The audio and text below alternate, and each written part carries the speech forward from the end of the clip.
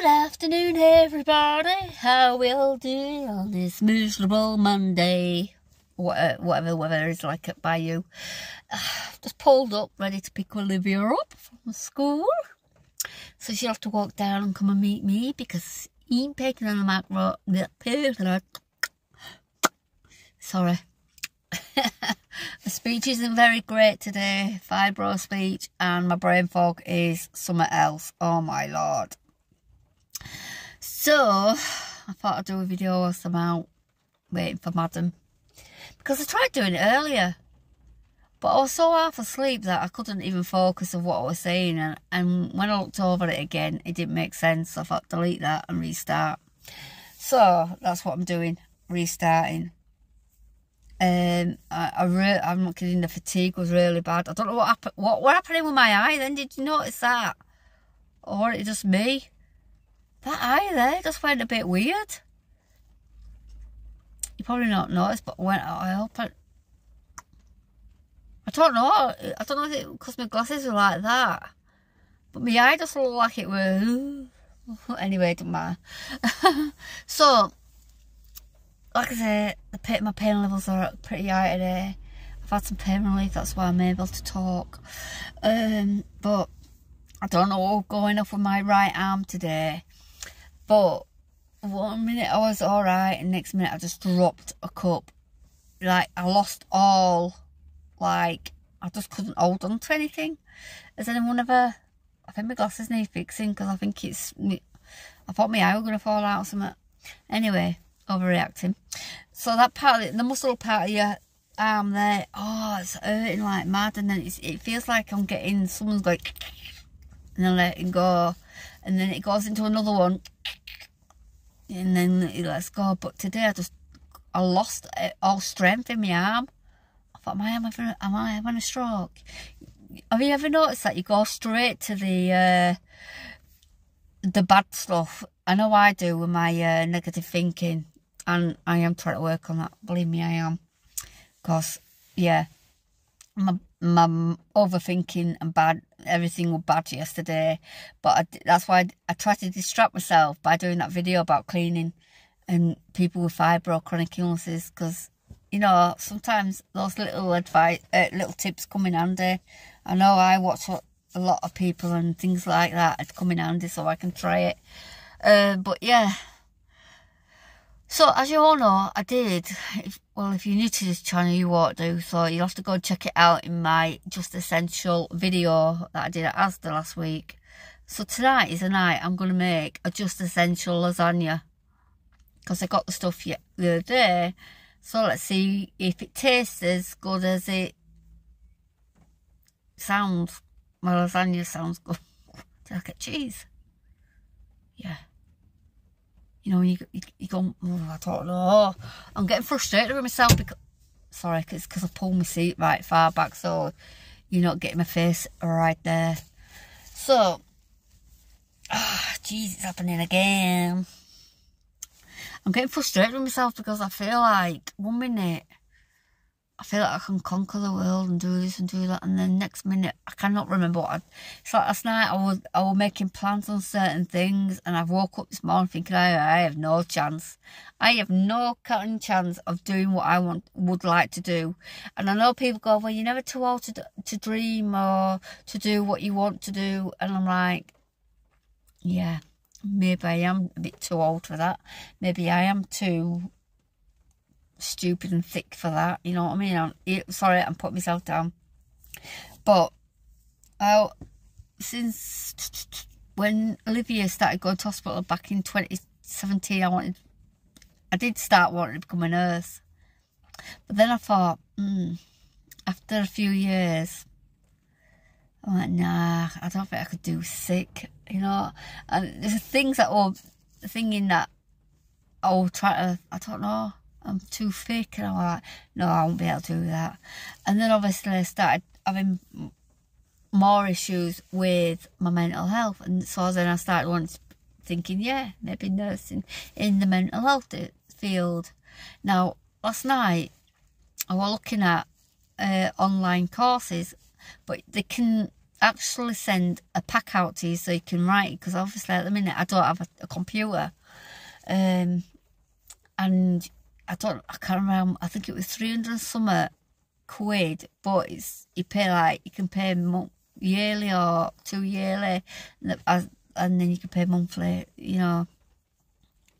But they wanted a down payment yesterday, and I'm like, oh sugar, that I bought in bank, you'll have to wait.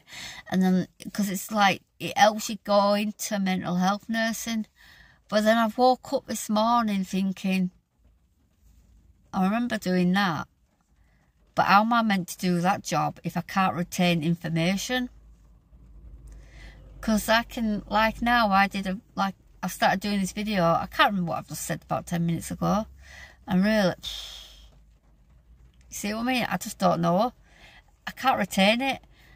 I'm no good at, I'm dyslexic as well, and I know that shouldn't stop you, because I know there's support out there. But I don't know this, because I'm just feeling a bit. But does anyone at the minute a fibro or chronic illness, do you work? And if you do, how do you cope?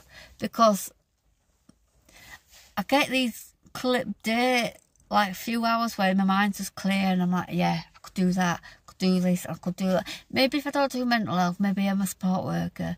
But then you've got to have these qualifications, then you've got to have that qualification, you've got to have grade C, A to C's. I'm like, I'm not that bright.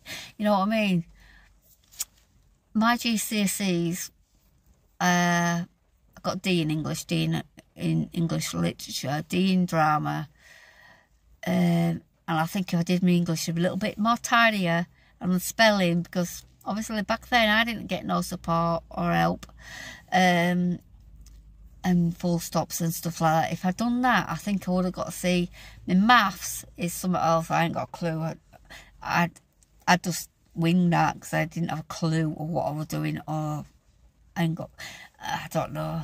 I used to copy off my friends half the time, but you can't do that in exams, can you? So I don't know, let me know if, and I thought, if I did ever get a job, you know what I mean, who's going to want to employ someone that's going to need time off all the time because they're too tired, you know what I mean, or they're in pain and they can't do the job properly because of it? Then I won't get myself upset about it, because I thought, I'm never going to be able to follow my dreams. But my CPN, I suggested maybe do a bit of volunteer work for about an hour or two a day. See how you go with that first. But in my mind, this is how my mind works. It's like, no, I want to be qualified now, I want it now, and I want to be working now, and I want to do this now. And that's how my mind works. And then, in reality, I know it's never going to happen because I'm too tired all the time. I ain't got the strength to be. Can you imagine me being a mental health nurse? And I've obviously been in a mental health hospital before for my depression and stuff. And if you have a patient or client, whatever the client is, it, or service users, I think it is, in certain hospitals, and you've got to restrain for their own safety, restrain them for their own safety. You've got to pin them down, because I've had it done when I've had, yeah, and it hurts, by the way. And they pin you down one on one hand, and then they like spread you out like you're doing a starfish on the floor. It hurts as well for the person that's getting it done to, but I like, yeah, brain fog. I've got no chance.